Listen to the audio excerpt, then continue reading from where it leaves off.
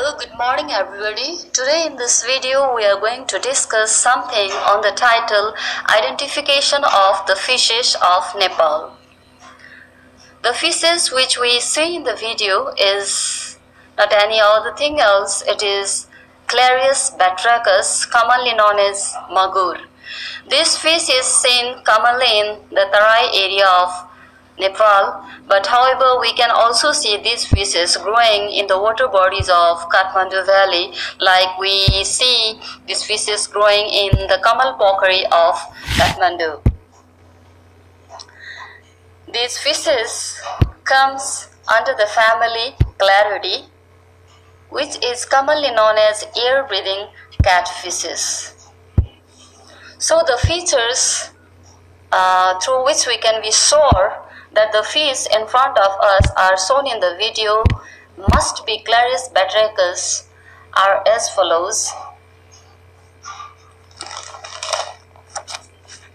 In these fishes, what is known as Clarius batrachus, the dorsal fin is long than the anal fin and may or may not be fused with the caudal fin. Teeth is in villiform band on the jaws. These fishes can remain outside the water for a long period of time. The mouth is terminal in its position. The air bladder is reduced. They have 4 pairs of barbels, mandibular barbels, which is inner and outer in its position, nasal barbels and maxillary barbels. The pectoral fin is with a pungent spine and serrated and rough. The occipital process is narrow and angular, 6 times in head length. Last but not the least, the maxillary barbel extend more than the half of the pectoral fin.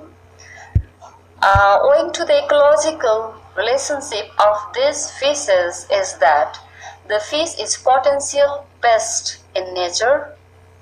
So this is all about the identifying features of these fishes. So the video is over here. Bye bye and namaste.